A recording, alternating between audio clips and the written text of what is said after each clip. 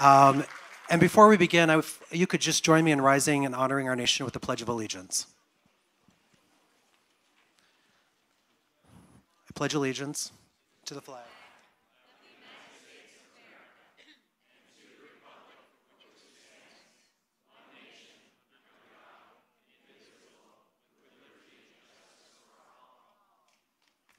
Thank you.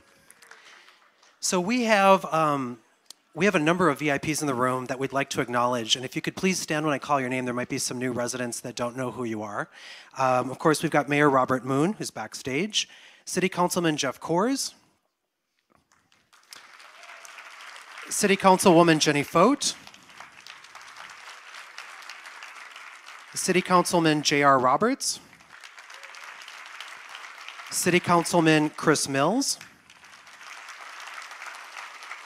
City Manager David Reddy, Tribal Chairman Jeff L. Gruby, Senator Jeff Stone,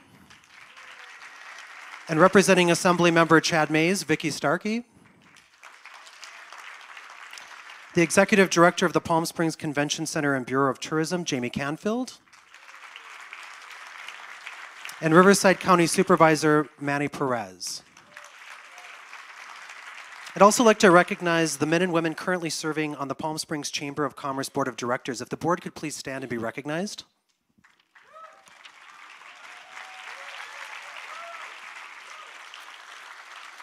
And we want to express our sincere appreciation to the Palm Springs Art Museum for their generosity and support in putting on this amazing event, with special thanks to Board Chair Donna McMillan, Board President Jane Saltonstall, Executive Director Liz Armstrong, and members of the museum's board and senior staff. We'd also like to thank Jennifer Snowden for all of her hard work in assisting with this amazing event. And though she didn't give me her name, I'd like to thank Nona Watson, the CEO of the Chamber, for everything she's done today. In addition, we would like to thank Abe Liao, the general manager of the Rowan Hotel, and Michael Braun, president of Grit Development. They continue to work with us on the November downtown celebration, which I promise will be worth the wait. If you guys could please stand so we could thank you.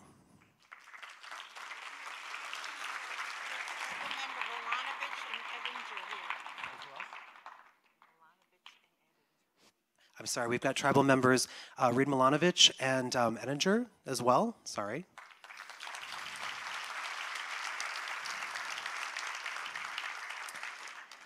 And as always, we need to take time to thank our very generous sponsors. It's through their generous support that we're able to produce the event today.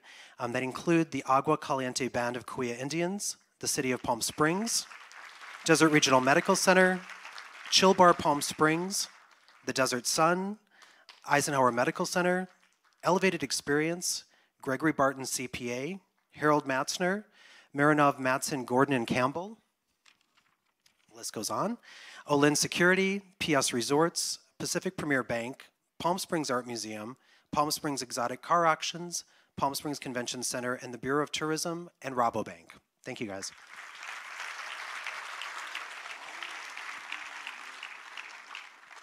All right, and we have the mayor of Indio and the mayor of Coachella with us as well, I was just told. College of the Desert. And now I'd like to introduce one of our sponsors for the day, Dee Wilson Barton, CEO of Barton CPA. Dee is the forward thinker who guides the growth goals, acquisitions, employee development, and marketing at Barton CPA, and she will take the stage to introduce Mayor Robert Moon.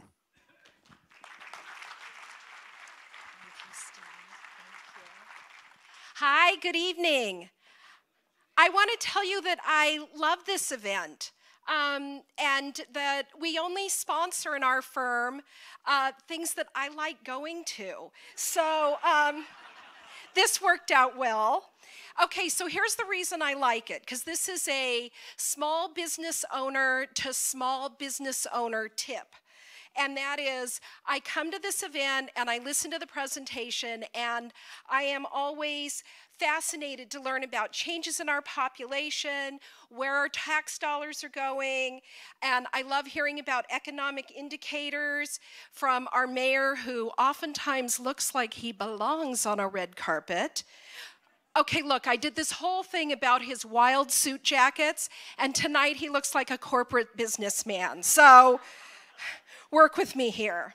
I'm the CEO of Barton CPA. We're located in the Uptown Design District. Can I get a woohoo?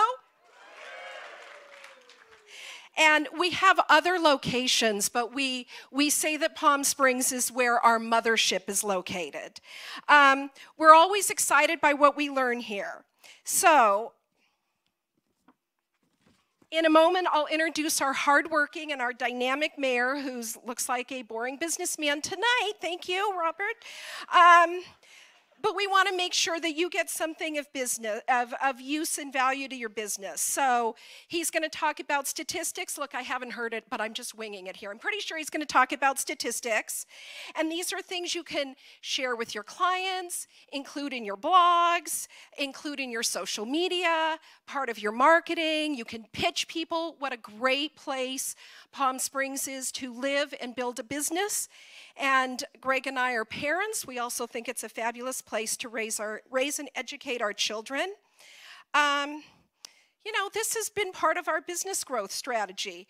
Look, I want to say that we do sponsor events that we love, and we do the Harvey Milk Diversity Breakfast, and we do a lot of work for Palm Springs Unified School District on the foundation board.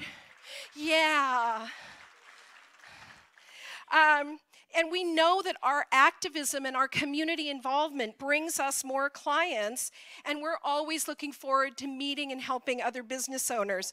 So my husband, Greg Barton, who's there, he's supposed to be taking pictures and videos.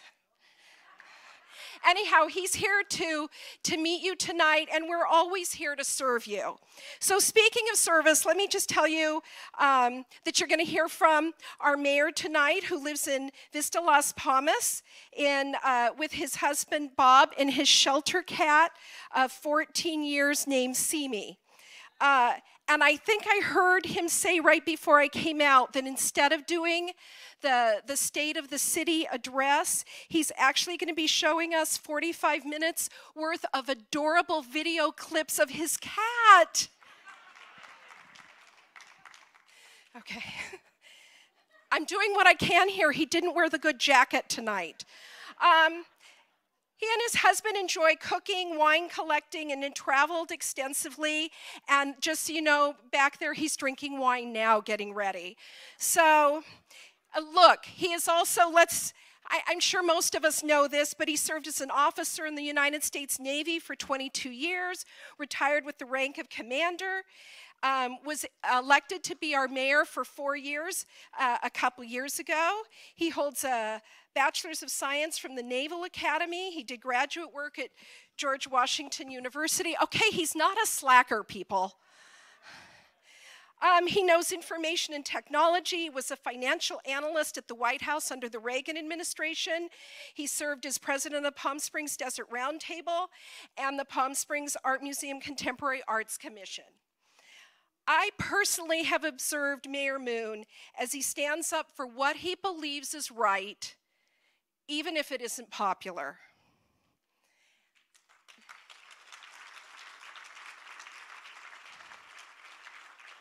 Look, I appreciate that. If you didn't like what I was doing right now, I would change it so you would like me. But he's not that guy. You know, he lives, works, and stands up for what he believes is in the best interest of the citizens of Palm Springs. When I was the chair of the Human Rights Commission, Mayor Moon showed his heart and his passion by being deeply involved in human rights and community service. And without question, he deserves to be on the best dressed list by wearing his shimmering jackets and wild prints, however, not tonight. It is my pleasure on behalf of Palm Springs and Barton CPA to introduce Mayor Moon to update us on redevelopment progress and many more new things, maybe some anecdotes about his cat. Mayor Moon?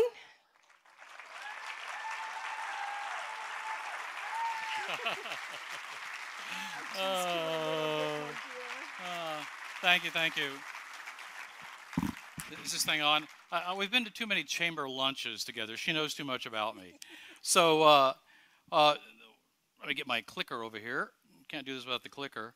I'd like to thank all of you for being here this evening for the State of the City address. It's a little bit different, and I'll go into that a little bit later, but thank you for being here.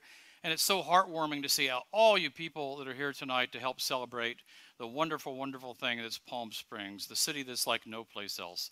So thank you very much for being here tonight. Now, before we really get into the state of the city, there's one thing I really would like to do. Okay, oh, wrong button.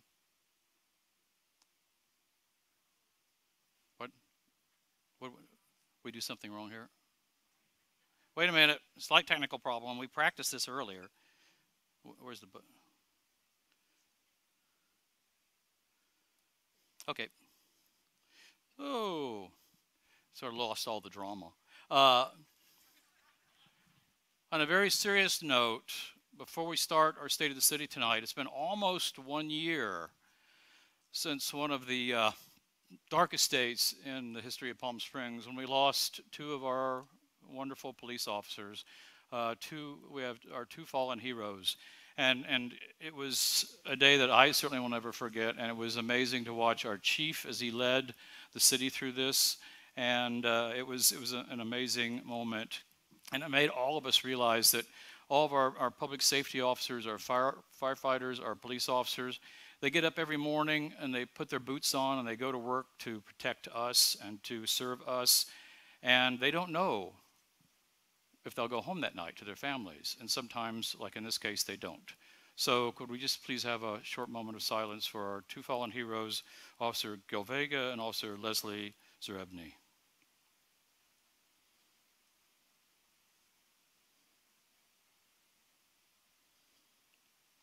Thank you, and I'd like to dedicate this State of the City to them tonight. Now, the State of the City. Okay, one thing I thought, we usually play some videos for you, and Mary Jane Ginther, they got some great videos in the CVB, but, I thought, this is going to be special. We're having this in the evening, you all had some cocktails, and let's do something really Palm Springs, something that you haven't seen before at the State of the City. So with that, I would like to introduce a little live entertainment, because this is Palm Springs. So with that, I would like to introduce the sensational Jules.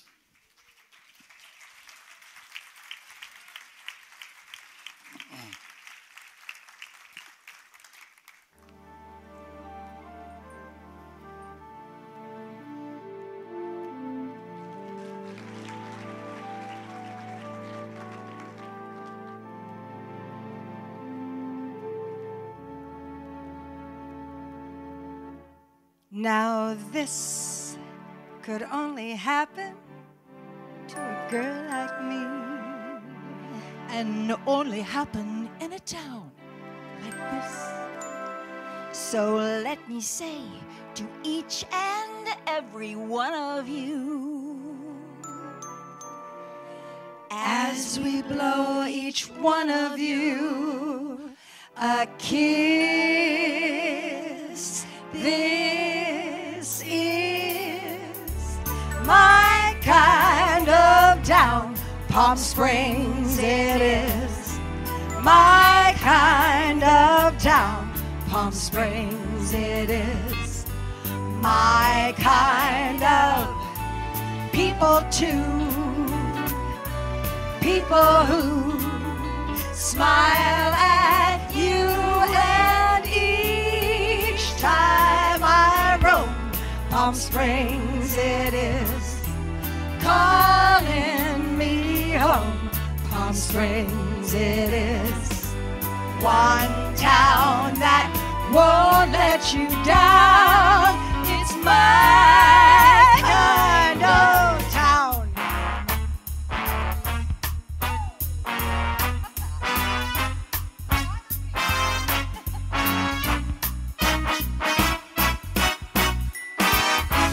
My kind of town, Palm Springs it is my kind of town. Palm Springs it is my kind of razzmatazz, and it has, come on girls, all that jazz. And each time I leave Palm Springs it is tugging my sleeve. Palm Springs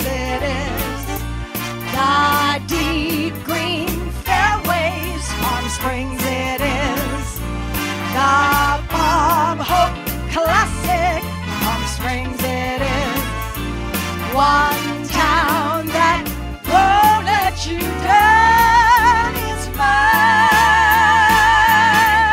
kind of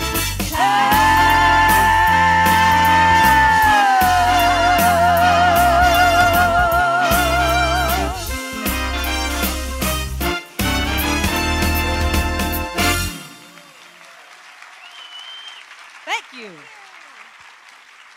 Thank you very much. Grazie, grazie.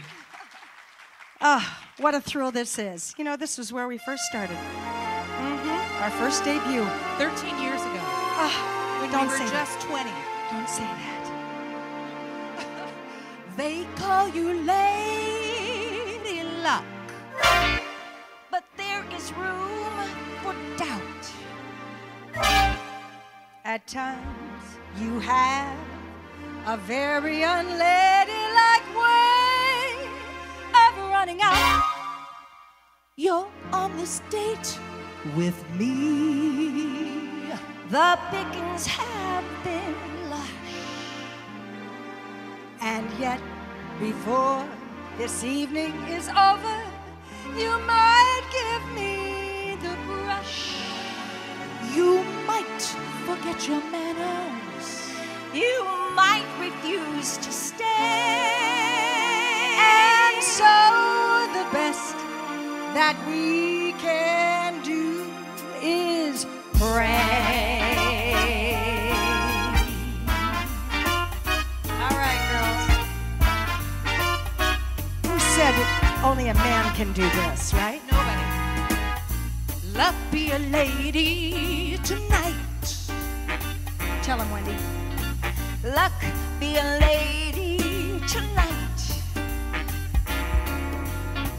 Luck, if you've ever been a lady to begin with. Luck be a lady tonight.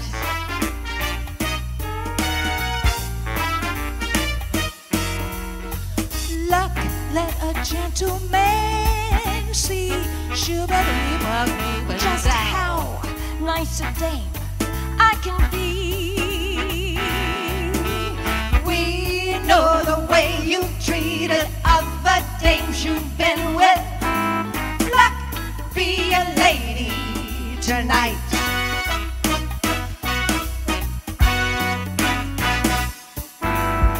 A lady doesn't leave her escort. It isn't fair, and it's not nice. A lady doesn't wander all over the room, then blow on some other guy's dice.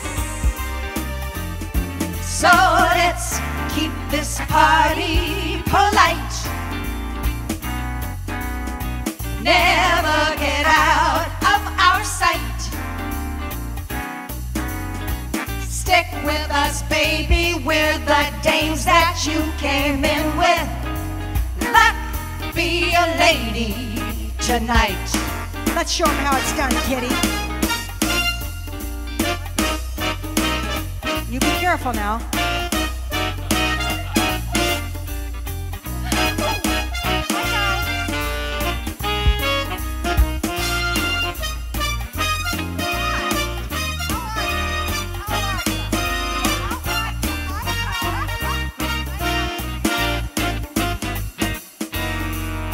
Luck, let a gentleman see Excuse me. just how She's nice not a the only dame one here, you know. I can be. Hi, cutie. We know the way you've treated other dames you've been with. Luck be a lady tonight. Come on, Chrissy, get your feet little ass on me. Come on, heifer. A lady doesn't leave her escort. Well, now. doesn't. Well, it isn't fair. Of course not. And it's not nice. Oh, it's so nice.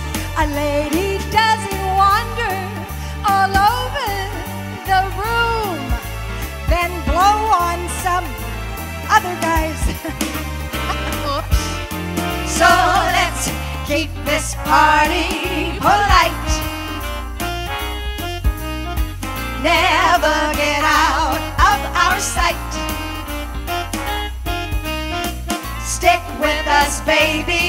the broads that you came in with. Tell him, Kitty. Luck be a lady. Go ahead, Wendy. Luck be a lady. Let me a lady. Lady.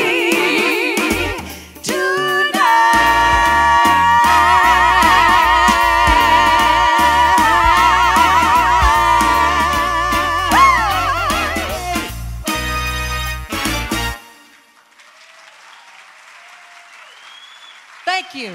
Thank you very much. Thank you, Palm Springs. We'll be back. Thank you. Thank you, thank you, thank you. Okay, well, thank you for being here this evening. You talk about a hard act to follow, but, you know, I thought it was really nice to let everybody have a little bit of entertainment on this very, very special evening this evening. And so why are we here tonight?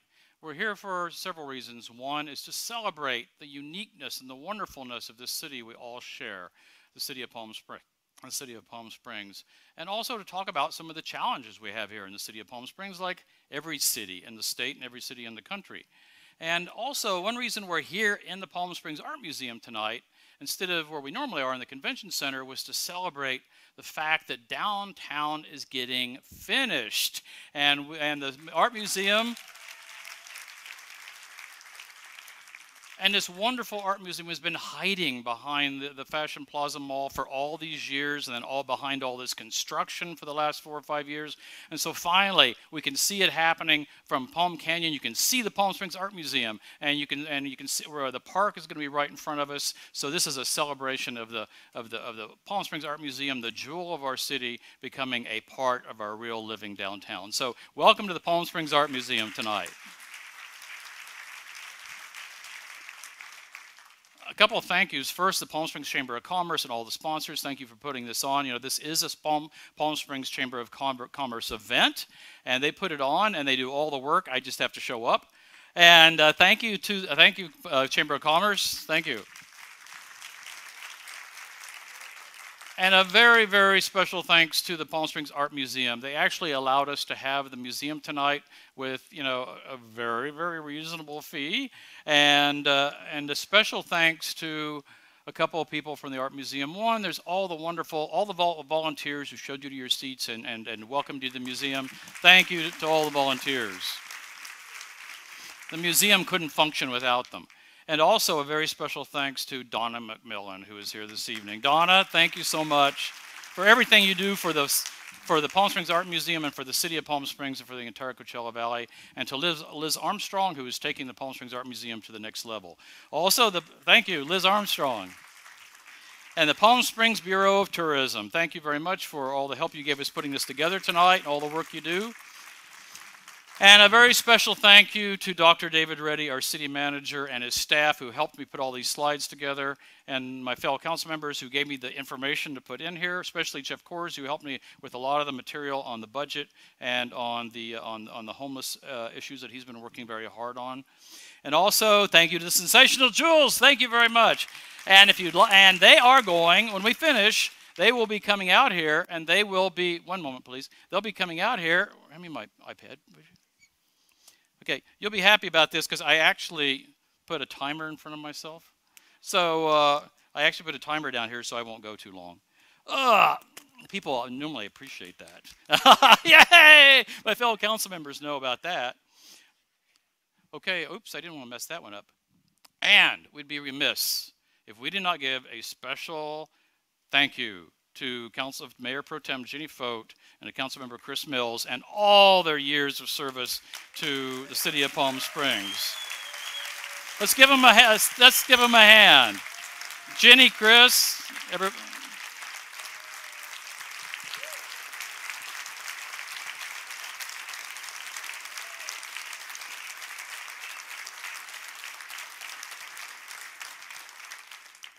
When I started on the council almost 2 years ago, I knew nothing. They may argue I still don't.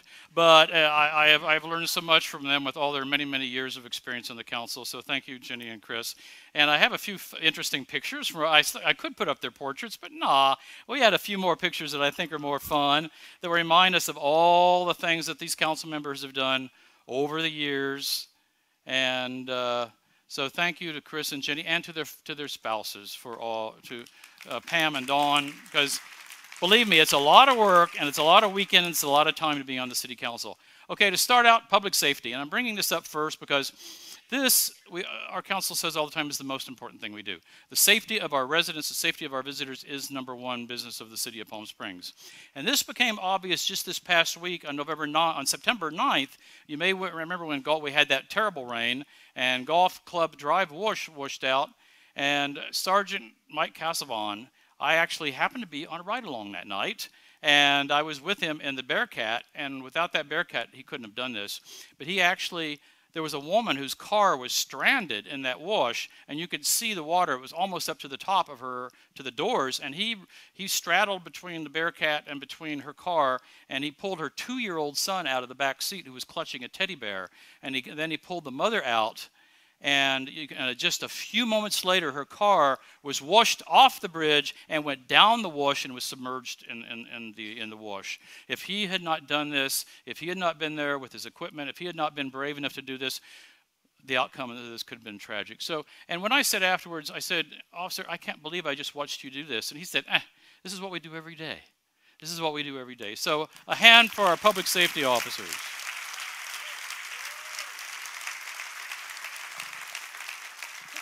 And on the council, one thing we really focused on is trying to really help. Our infrastructure has gotten a little old. Palm Springs has been here for 85, 86 years or so. Some of our infrastructure is getting a little old. We celebrate mid-century architecture, but it can get old. So, you know, our fire station #4, I actually saw it. The chief took me to go see it right after I became mayor. All the council members have seen it. It was a mess. A mess is overstating it. But this fire station #4 is being totally redone. And it's getting a total gut job of the old station, adding an additional 2,600 square feet. And the original architect, Hugh Capter, who designed it in 1964, is actually on the team designing the addition. So how many cities can do that? The planned completion time is 2019, is costing $4 million, all of which is coming from your Measure J taxes. And one thing I wanted to bring up here too is one thing a lot of people don't realize is most of the cities of the Coachella Valley and Riverside County, most of them, not all, but most of them are not lucky like we are to have their own police and fire force, which are part of our city. They're part of us. They're part of our family. Also, our city manager has a team of all the city employees who work very hard, and they train a lot for crisis management. And we actually have, most of you haven't seen it. In fact, I hadn't seen it before I started working at City Hall. There is a crisis control center in City Hall that they have drills in all the time. If something happens, like the big one comes, we are prepared. And just in February 2017, Dr. Reddy and the entire city staff, the police department and the fire department spent an entire week in intensive drills covering anything and everything that could possibly happen in a crisis and how they would respond to it. So if the worst happens, your city, your fire department, your city staff, your police force is ready. So I think we should recognize that. And public safety, 911 dispatch. I mean, you know, Proposition 47, 57, all these things, you know, it's getting tough out there, especially for our police officers and for our firefighters. In 911 call dispatch, we had our 911 calls increased 46% from 2000 to 2016. 81,264 calls were handled by the Palm Springs Police Department dispatch in 2016. And by the way, that dispatch center is in the police department, but they handle the calls for the fire department also. And 73% of all 911 calls to the Palm Springs Fire Department required emergency medical attention. So those people those men and women are on duty. Public safety, our police department is up. You may remember during the recession, we got a little down on the numbers in the police department. Palm Springs Police Department is allocated 100 sworn officer positions. We currently have 94 filled. This past year, 11 officers were hired and 3 retired, and we're working very hard to keep us as close as we can up to the 100 allocated people. One thing that's great about having our own police force, our own fire department, our neighbors know our police officers, and our firemen and our public safety officers know our neighbors and our neighborhoods. We now have 44 recognized neighborhoods in the city of Palm Springs, up from 41 last year. And every neighborhood has 2 police officers assigned to it and 1 sergeant and 1 lieutenant one lieutenant whose job is to work with that community association, get to know them, get to know what their problems are. And so if a community, any community has a problem, they know who to call. They have a person, they have their cell phone number, and this is a great thing in this neighborhood policing. Police station renovation, a little more of that mid-century stuff. 1984, a little later, but it's gotten really old if you go in there. But police station renovation, it's starting very, very soon here. A complete renovation with new furniture and equipment, new restrooms and showers, new carpet and flooring, upgraded lighting, an estimated completion time of August 2018, again at a cost of about $4 million, coming almost entirely from Measure J funds. So that's public safety. But you know, one reason we have to have a fairly aggressive public safety department, and a little larger than most cities who are our size, is because all the special events we have here. And we're not a city of 48,000 people. We're really a city of, like, with all the snowbirds and all the visitors and all the people that come here, we're a much bigger city than that. And special events, man, they keep growing and really putting Palm Springs on the map and boosting our economy. You know, I was looking for some information on this, and I saw these slides, and I thought, you know, this is yesterday's Palm Springs. These are the postcard Palm Springs visitors. But you know, this is not your father's Oldsmobile. This is today's Palm Springs tourist. You know, this is Splash House, and this is the White Party, and this is the Dinah, and this is all the great events that come to Palm Springs. These are the millennials, and these are the people we want to bring here, because these are the people who are young and vibrant, and they come here and they spend money and they have a good time, and they leave and they go tell their friends about it, and they post it on Facebook, and more people come here to Palm Springs. Last year, nearly 7 million people came to Palm Springs.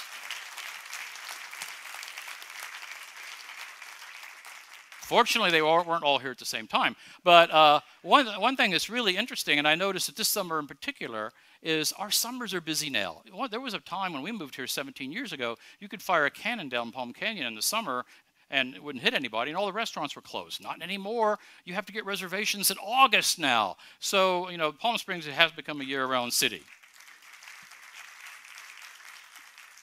And the publications, everybody writes about us. 1,100 articles published this past year, 2 billion impressions, 100,000 plus sessions to the Palm Springs, Visit Palm Springs app, which people, the millennials download to their phones, and 100,000 plus followers on visitors' social media accounts.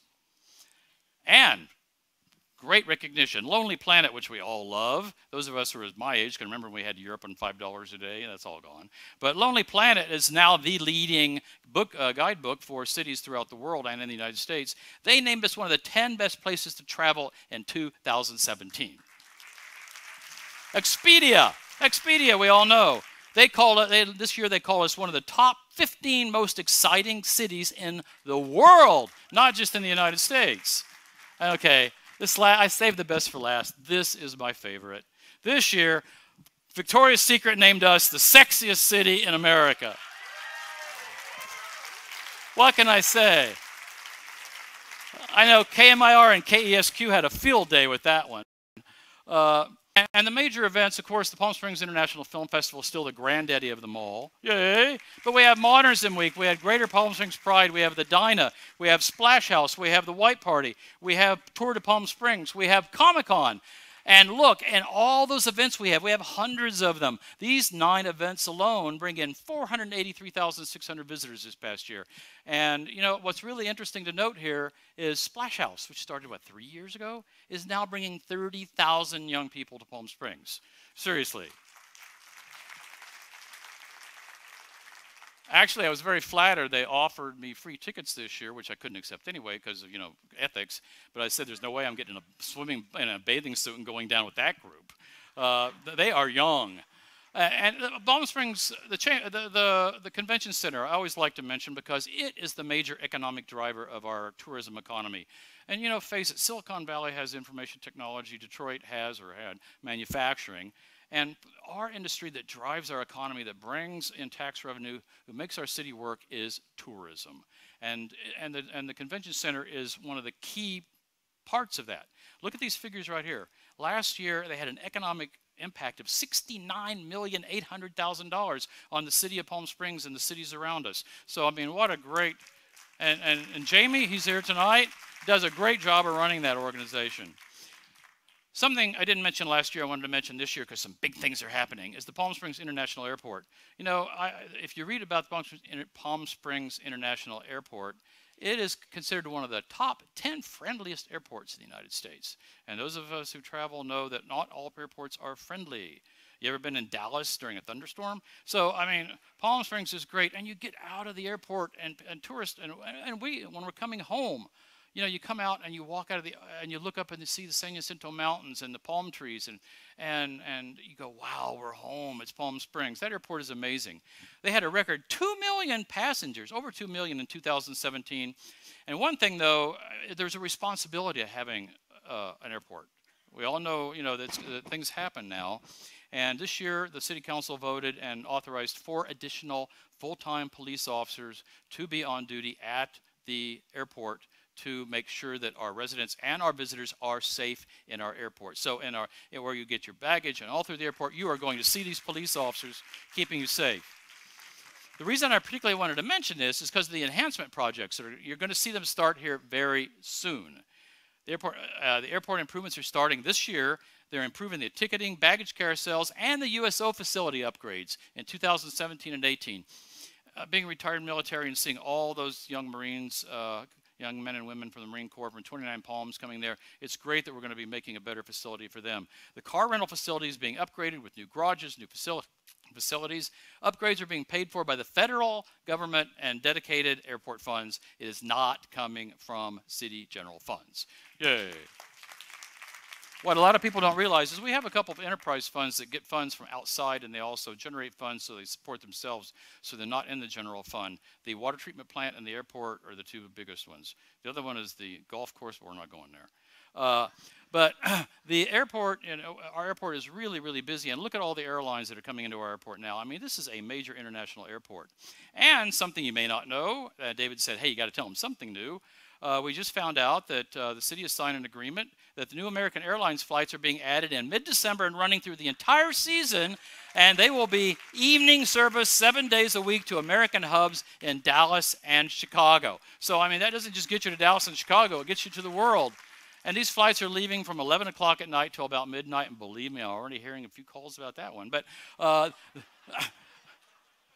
I remember going to city council meetings when the city council a few years ago would have to pay an airline $200,000 to get them to fly into Palm Springs. And now they're coming in here on their own because they want to be here. One thing that's great about Palm Springs, it has become a foodie capital. You know, people from Coachella are coming, and Palm Desert and Rancho Mirage are coming to Palm Springs to eat because this is where the great restaurants are. I mean, I'm not going to name all of them. I did last year, but, you know, we've got all these great restaurants that are beautiful. They got great food. And one that's really popular, every time I go there, it's packed with young people, old people, kids, is Blaze Pizza. I mean, the second business to open in the new downtown, and they're going gangbusters. Development. I want to show you why you want to go in and you want to get your plans checked and stuff and go into the planning department. You know why they're so busy? That's because Palm Springs Development Project, we have 12 development projects active and in the approval process.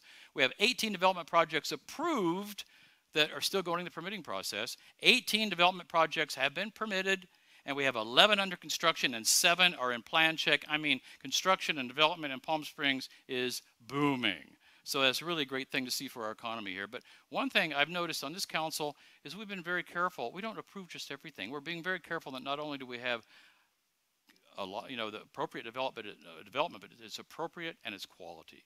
So that's one thing we want to make sure we continue to do. One thing we're very excited about, we've needed for decades since this convention center was built, is a really first-class hotel across from the convention center, and we're getting that. We recently approved the Dream Hotel with 171 rooms and 34 luxury condos in that unit right across from the Palm Springs Convention Center. So that's great. But you know, one thing Palm Springs has that other cities don't have is our small hotels and inns. And they help preserve our Palm Springs legacy and our tradition. And I want to show you just a few examples of that. Then North Palm Springs, 1986, the Shiloh Inn, little dated. It is now opening in 2018 as the Tova Hotel on 5 acres with 124 rooms, and it's going from 2 stars to a 4-star hotel. Another example, Serena Villas. We all have driven by this thing for years and years and years, and it was a mess. And that is now world famous is La Serena Villas with 18-room boutique hotels. And I went online just researching this, and they are in websites all over the world. It is a really classy property. The 1951 Holiday House right over there in downtown is now, in 2017, the 2017 Holiday House. And here we have, this is the one, let's just all just have positive thoughts and hope this happens. Sometimes things don't happen. This one we really want to happen. The Orchard Tree Inn 1934 and the Community Church 1935, this is a problem. And it's been a problem for a long time. I mean, the last council, Steve, I remember, tried to put canvas around it, but then it became inside things going on that shouldn't go on. So they had to take, it's just a bad problem. However, the council just recently approved last month the Orchard Tree Inn and Community Church will become an auberge 5-star property.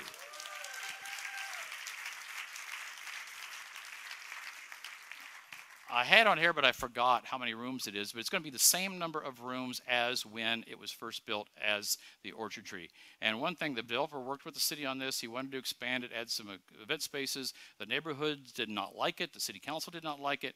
And the developer worked with us, and he scaled it down to where it met the requirements that the city put on there. This one is really, I think, is going to be really interesting. The Belardo Hotel. Anyone ever heard of the Hacienda Beach Club and Cantina? It's been in the paper a few times, but that will now be, and here's another picture of what the hotel is going to look like, a 66-room hotel, really, really cool place that's going to incorporate the existing Hacienda Beach Club and Cantina, which will be the restaurant, it'll be the event spaces, it'll be the front desk, so that's a great. And the Andes Hyatt.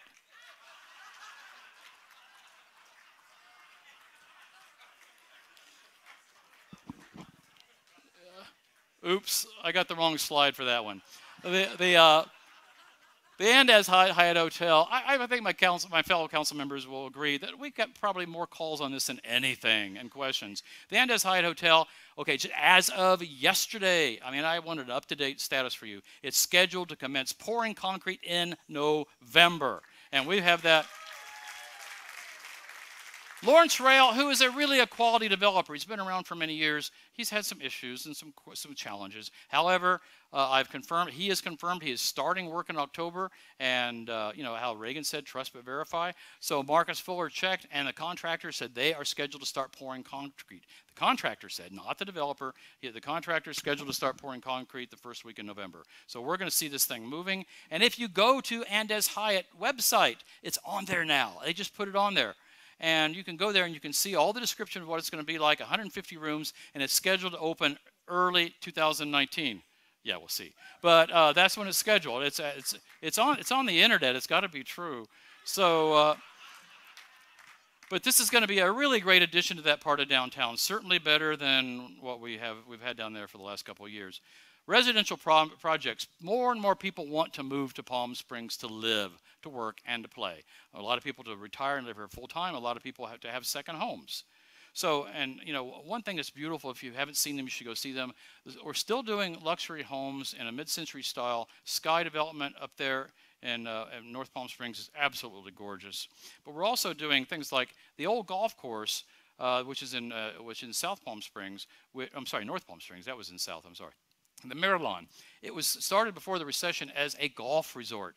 Like we need another golf resort. So the people who bought it now are turning that golf course, which had been built but never activated, never used, is turning it into an area with fruit trees and palm trees and paths and bicycle paths and recreational facilities for the 1,150 homes that are going to be there. And they're going to be beautiful mid-century styled homes, and it's going to be a great addition to a part of town that really can use that.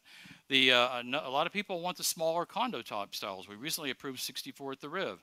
The Enclave at Baristo.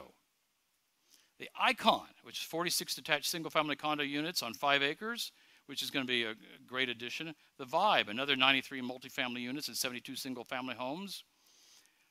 Okay, that brings up the next subject, vacation rentals. I'm not going to avoid the hard stuff. Okay, vacation rental updates. I don't think I've ever seen anybody. I wish Congress would work as hard as our subcommittee on vacation rentals works. I mean, they had like 7 public meetings, and not all of them were really peaceful. And they had 7 public meetings and countless meetings with all the interested people, and they crafted a vacation rental ordinance which was passed by the council on April 16, 2017, which I think will become a model for not only for the Coachella Valley, but for other cities. And one thing that's really important is it is not etched in stone. The subcommittee pointed out that this was a product of all the people working together, and as we learn, we can change this ordinance, we can make it better, and we probably will be making it better. But one way to make it better is the subcommittee is meeting with all the stakeholders, the vacation rental owners, the neighbors, the agencies that rent them. They're meeting with them every month to get input, and they will be bringing that information to the full council to make changes as needed. But you know, it's working. The new vacation rental department is in place and it's operating. We have 2 new vacation rental compliance officers, 2 new accounting staff, 3 new code enforcement officers, and 2 new dedicated compliance vehicles. And they're Chevy Volts, so they don't use gasoline. But you'll see these vehicles driving around Palm Springs. The calls now come to Palm Springs. We respond, and this goes 7 days a week. And it is, I really can say it is working. When we were going through this process, a lot of people said, enforce the rules, enforce the rules, enforce the rules. So we are. We have a good ordinance. We're going to make it better as time goes by, and we're enforcing that ordinance. We now have 2016 vacation rentals in Palm Springs. And that is a reason why we have to have rules and regulations and ordinances that keep these where it makes the neighborhoods viable, both for the vacation rental people and the people that own those vacation rentals, many of them as a second home, that they're not here all the time, and for the people who want the quiet enjoyment of their neighborhoods. This is not an easy balancing act. That's why our subcommittee works so hard on the ordinance and why we are working so hard on the enforcement. But, you know, one thing you can't lose sight of, in 2016-17, vacation rental TOT was $7.58 million. So I think that just makes it clear why we really need to make this vacation rental ordinance work. And results of stepped up enforcement rules, which have been going from January to August, when Dr. Reddy put that team together really fast for the vacation rental department. The total citations issued in that time period was over 329. Unregistered vacation rental citations issued were 100 plus. And we had 9 suspensions and 2 revocations. So we are enforcing the rules, and we're working very hard to make this work. So thank you to Councilmember Coors and Councilmember Roberts for all the hard work. Oh, I skipped over that. And anything anybody ever wanted to know about vacation rentals is on the website at this page. Downtown Palm Springs. Okay, yay! How long have we been hearing about that?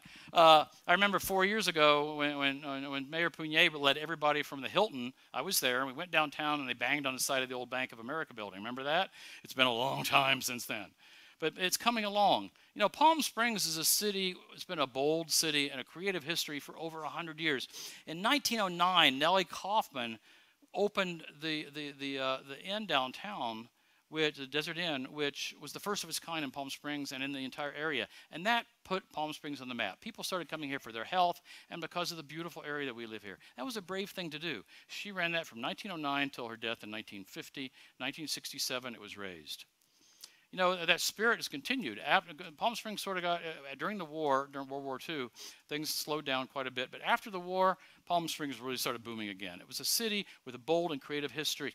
In the mid-century, the Alexanders and the Alexander homes, and it put Palm Springs on the map once more. Now, in 2017, we are a bold and creative city, and we're welcoming a new century. So this is the new downtown, and this is opening this fall. And it's going to have 153 hotel rooms, 8 restaurants, 80,000 square feet of retail, 30,000 square feet of office space, and 1,200 underground parking places. And opening in the fall of 2017, I mean, these are the logos of some of the stores that have contracted, and we can now announce, Michael Braun has announced, are coming in. So look at some of these names: H&M, Tony Bahamas, the Row in Palm Springs, Juniper, and Starbucks Reserves. That's where you can go to Starbucks in the morning and get some coffee, and go in the afternoon and get a glass of wine. So it's going to be great for Palm Springs.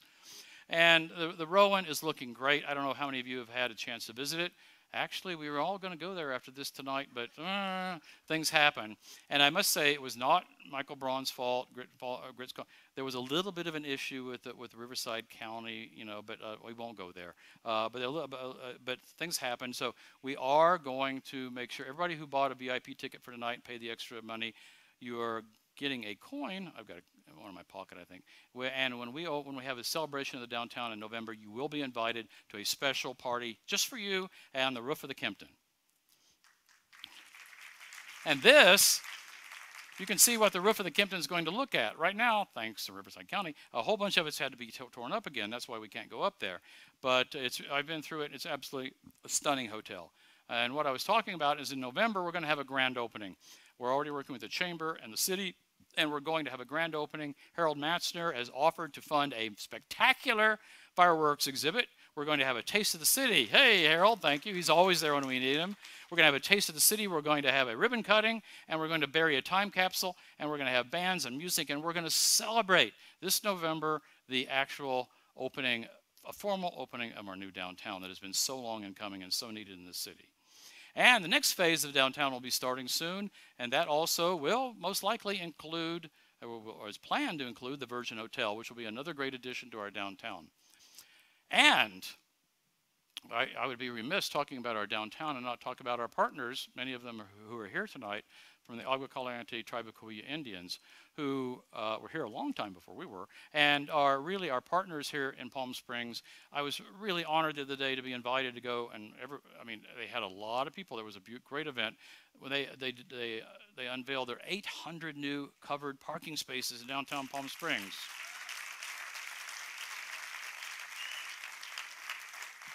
If you do the math, their 800 and our 1,200 adds up to 2,000 parking places, which we didn't have, before. So that's really going to help tremendously. And the new entrance to the casino, if you haven't been there, go park in the garage and go through that entrance. This is a picture from the ribbon cutting of that casino, the entrance, and its spectacular brand new circular bar in the center of the casino, which is beautiful. And I understand that soon, Vice Chairman Olinger said at this event, that very soon, probably in October, November, they will be announcing more of their Vision Agua Caliente, and we'll be learning about what they're doing, including what they're going to be doing with their cultural museum, which is going to be a tremendous addition to our city, the spa, the hotel. So we're anxiously waiting to hear what our partners in Palm Springs will be doing downtown. The new downtown park, this is really exciting. Councilmember Mills and Councilmember Roberts have been the subcommittee working very hard on this. And when it first started getting mentioned, people talked about, having fences and having big events and all that kind of stuff. And people, and the new council particularly went, whoa. We really don't want to do that. And so these are the words of Nellie Kaufman. And, the space, stillness, solitude, and simplicity, we want that in downtown Palm Springs. And this is sort of a conceptual drawing of what the current plan is. And one thing that the city did is the architects, Rios, who has worked with the museum and with the city of Palm Springs and with our subcommittee, they went out and asked the residents online, what do you want this park to look like? What do you want this park to feel like? And what should the park experience be like? 1,370 residents responded. And this is the concept that they came up with. And this is really exciting, people. This is going to be a wonderful addition to downtown. One great thing is here's the Palm Springs Art Museum. And this is like a front lawn to the Art Museum. Over here we have the Frey House, which is the Illuminaire House, which is sitting in a truck waiting to be put up. An outdoor sculpture garden here, an event space here, a lawn, a small stage here. Up here we have, it's hard to tell from this drawing, but this is designed as a amphitheater. It actually goes up in height. It scales up like a theater because the parking structure is there, and this hides a big portion of that open portion of the parking structure.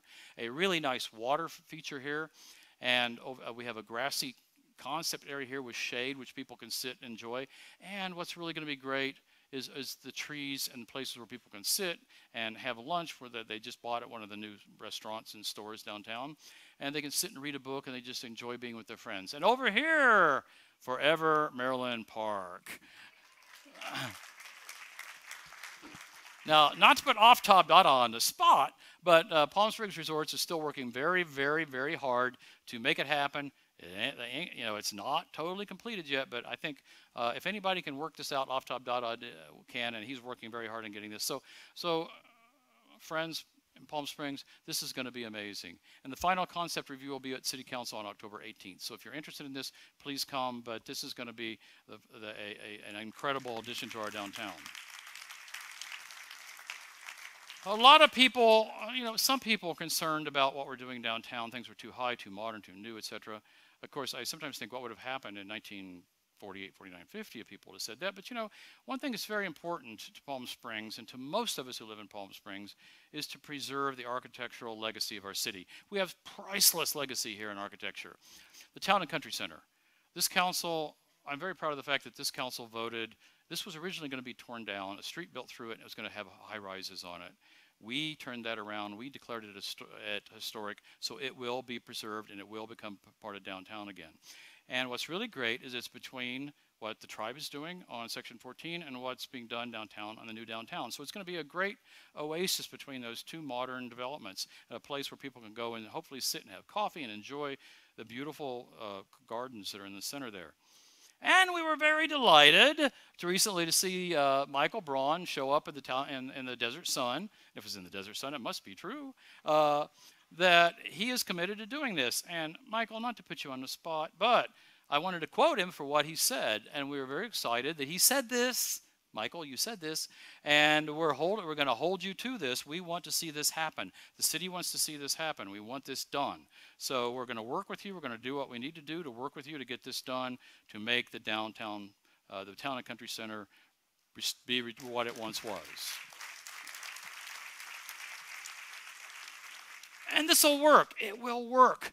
The first night our new council was seated, we voted unanimously, which doesn't happen a lot, to declare the Talquist Plaza historic. It was going to be torn down and 100 or so condos were going to be built. We stopped it. We declared it historic, although it was 1974, so it was a little iffy on that, but we did it.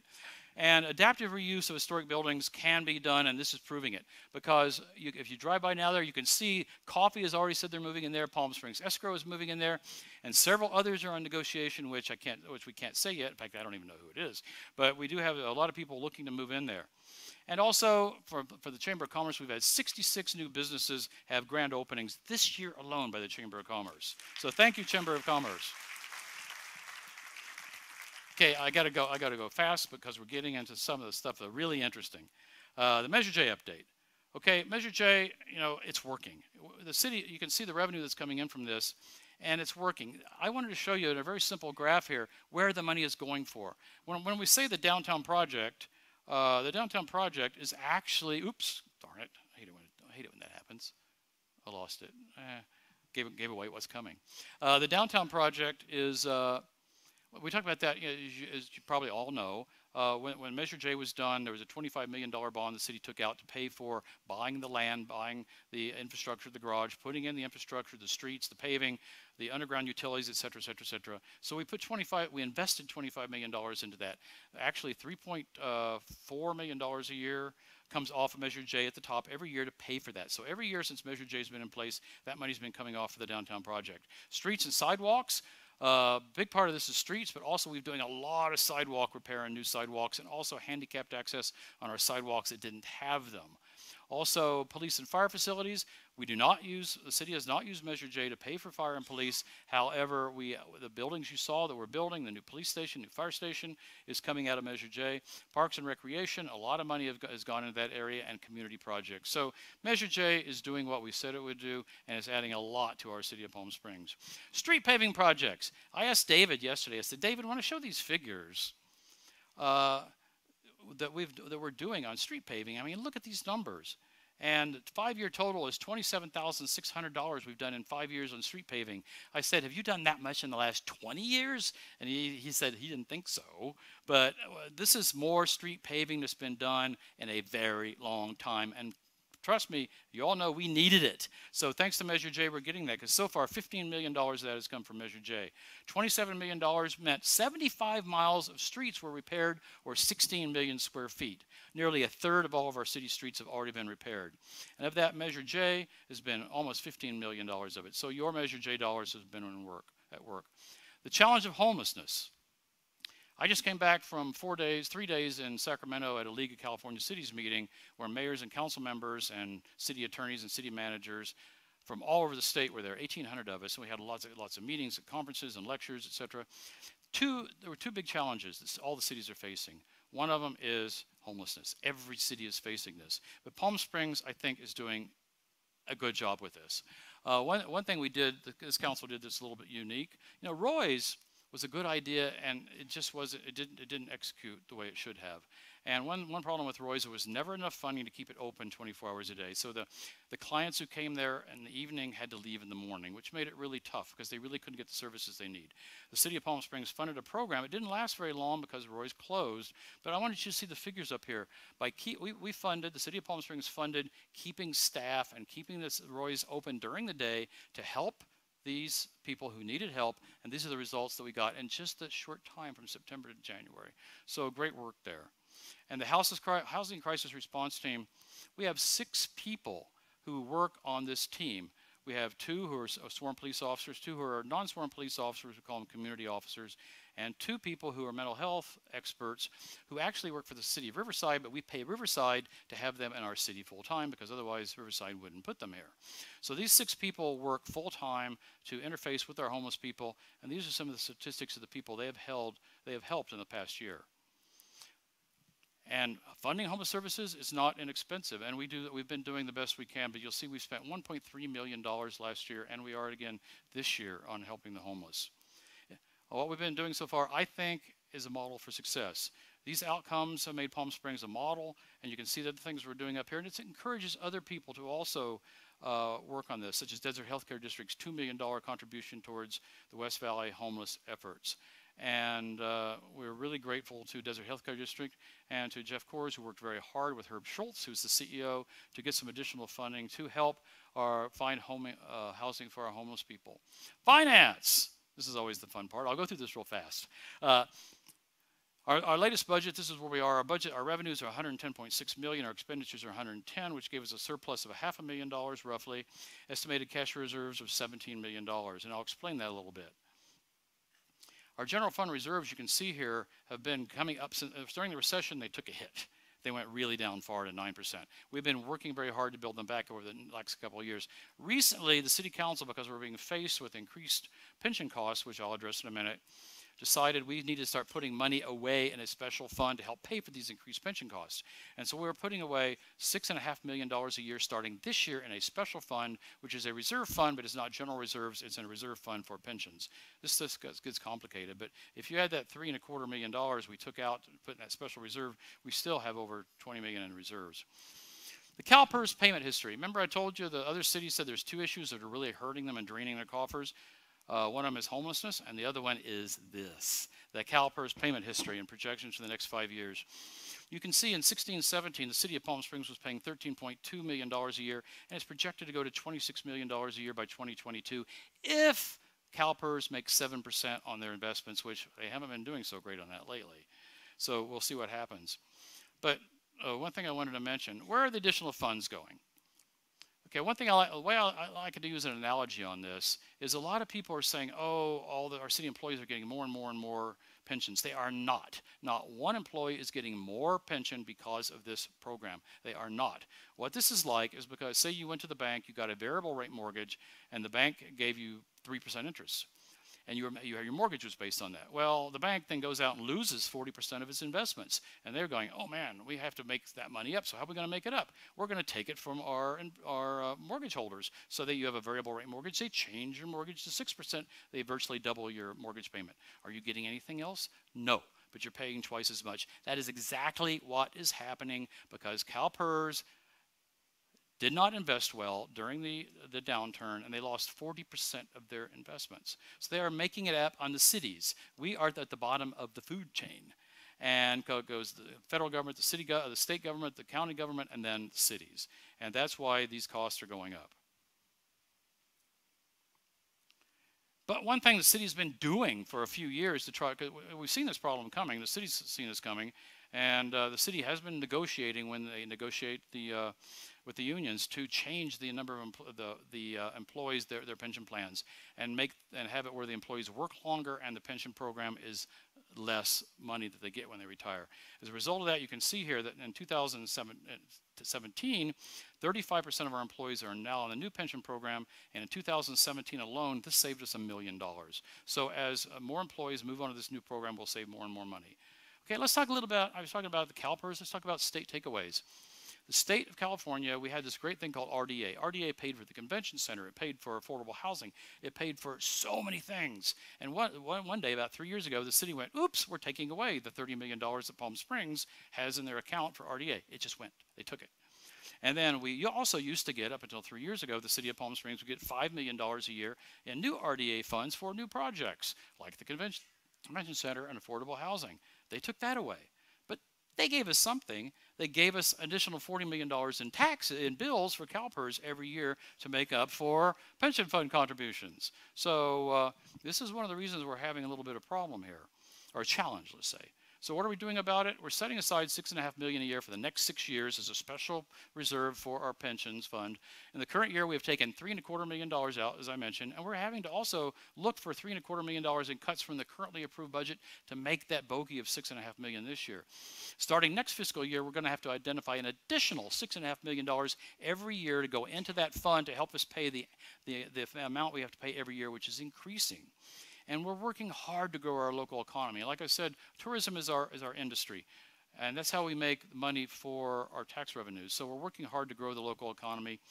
And the City Council is placing before the voters the opportunity to approve Measure D and Measure E to increase local tax revenues. I want to cover this very briefly, because I think you've read a lot about it. Measure D would authorize a 1/2 cent increase in sales tax for essential city services. I'm going to get a little geeky here, but bear with me. It will raise an estimated $67 million a year, replace a recently expired county sales tax of 1/4% with a local sales tax to Palm Springs of 0.5%.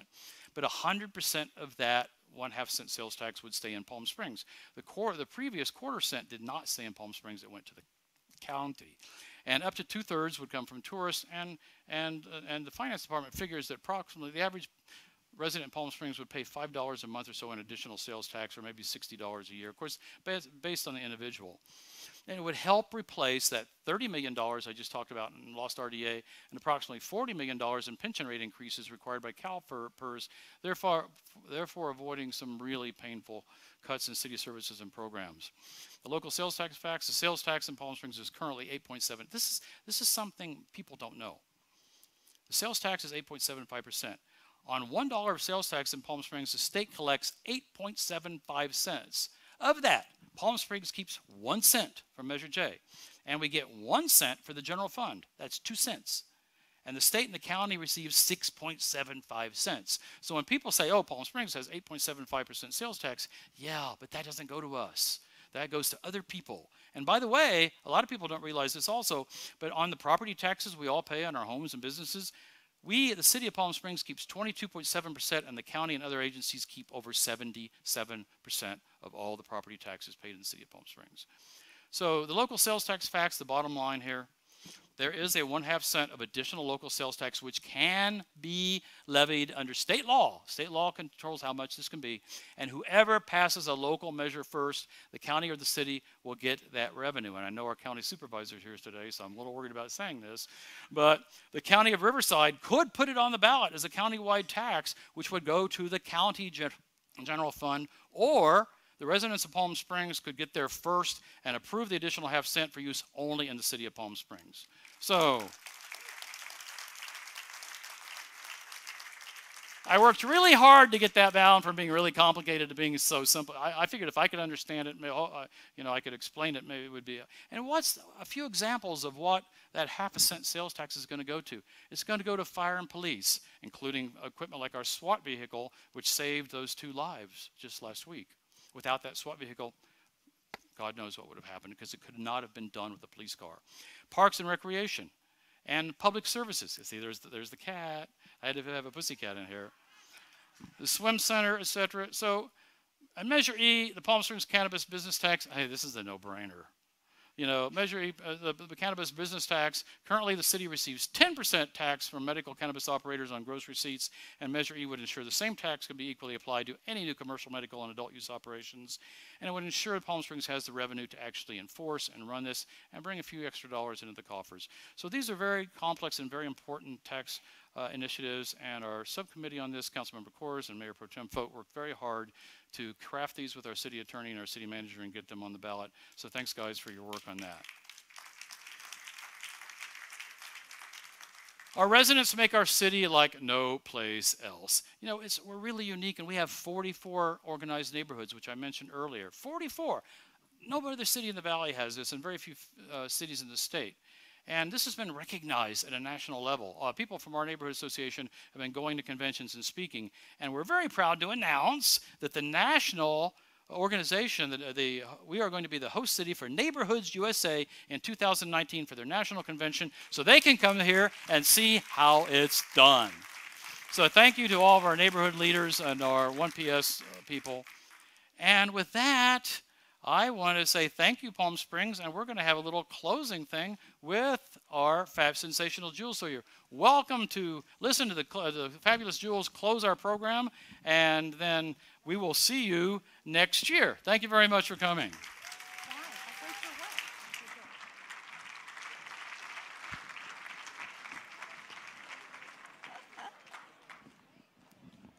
Where do you think you're going? Oh, you don't want to miss this. We want to dedicate this song that Kitty actually had arranged for us many, many years ago. And we want to dedicate this song to our military all over our country for protecting and keeping us safe. And we'd also like to recognize all of our local heroes, our policemen, our firemen, and all the rest of you that keep our community safe. We love you, we thank you, and we honor you. And also the first responders all over our nation. Thank you for your service. For spacious skies, for amber waves of rain, for purple mountains, majesty above the fruited plain.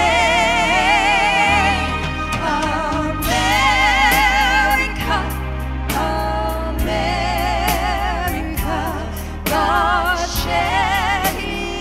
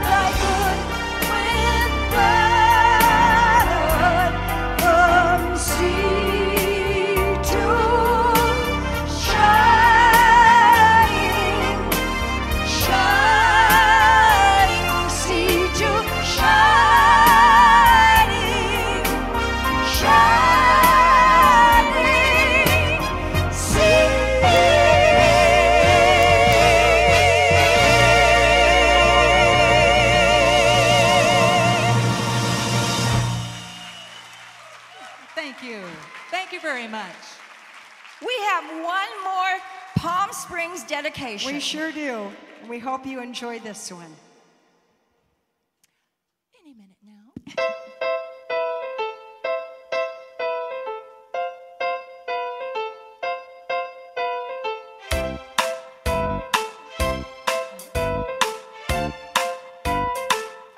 You better not snooze. We're back in the news.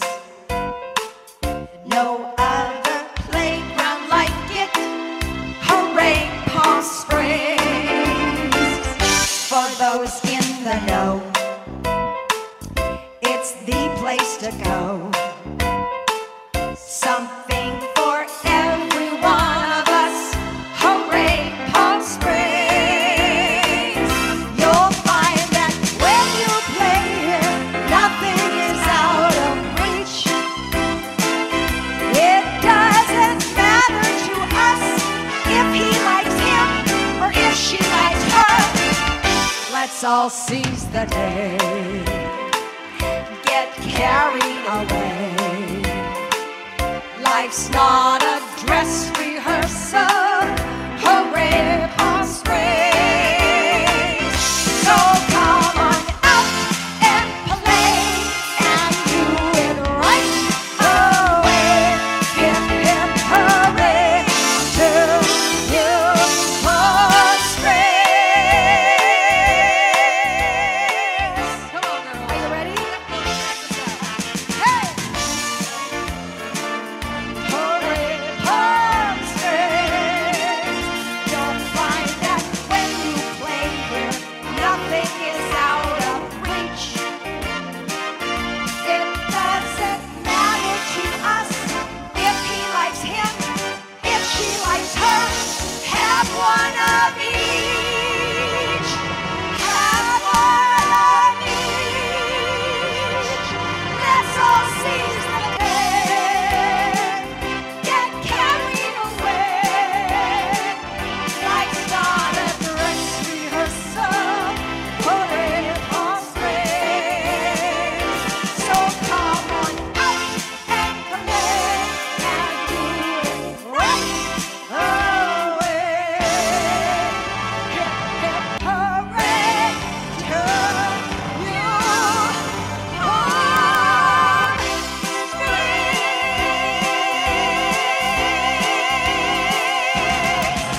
Palm Springs. Thank you. Thank you. Thank you. Thank you. Thank you. You guys were fabulous. Mayor. Thank you, Let's hear it folks. for the. God bless.